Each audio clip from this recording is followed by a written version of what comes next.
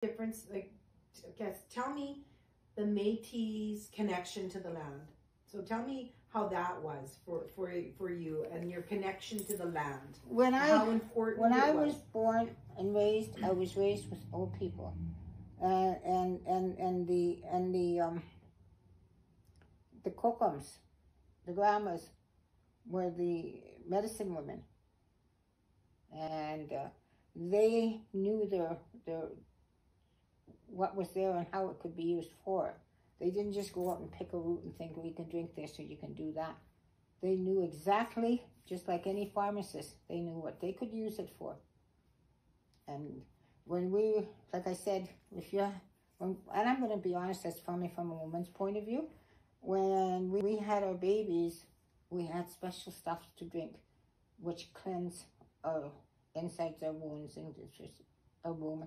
For this was healthy to clear all that inside of us in the blood the after, because sometimes when a woman has the baby, sometimes they have that bleeding, so they clean that.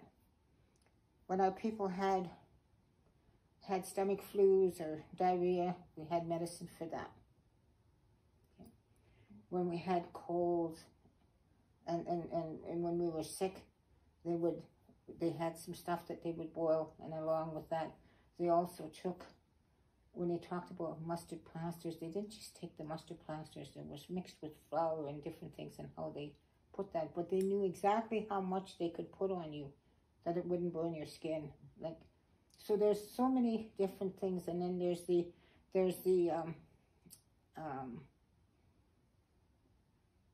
rose bushes. There's medicine. Like, if you have a cold sore, you can take that and you can put it on your cold sore, and it would clear it up. And they also used it for other things. So there's so many things that these things were used for, but they were healthy ones. Now, I don't know. I know we did the medicine walk, and we done a lot of that. There's a lot of history on that, and we have a lot of history on that. But there's not that much used like it used to be, because the fear of the land and what's happening. Sanford talked about that. He talked about that there's a fear of what we have added to the land now. So that's Métis people have that same fear then, yeah. Hey?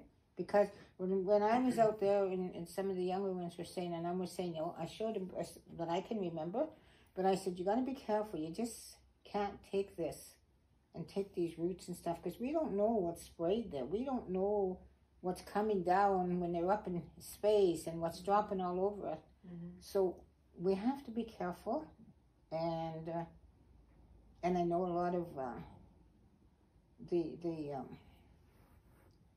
the medicine women that had their medicines, they made sure that they were well looked after and well protected, and they never ever put them in bags or stuff. They were put in cloth. Mm-hmm. For that reason, to keep them. So besides the plants and the medicine and stuff like that, how else did the Métis people connect with the land? Like, I mean, in lots of ways, but when you were little, how else would you have connected with the land with your families? The old people would connect us with their land. We were taught at a very young age, if we were out in the land, we were told to always respect our land.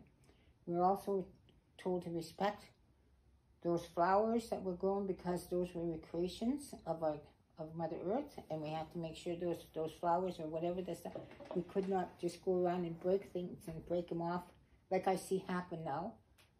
And even when we picked our berries of the trees, when we had picked our berries, we weren't allowed to break the branches.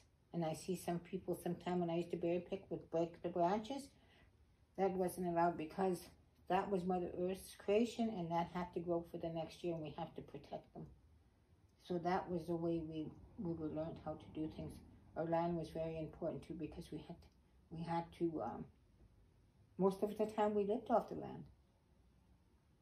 Our hunting, our deer, our moose, and our rabbits, they ate off the land. We had to protect the land for them in order for us to be healthy, for them to be healthy. So when we had their food, they were healthy. We knew we were having healthy food.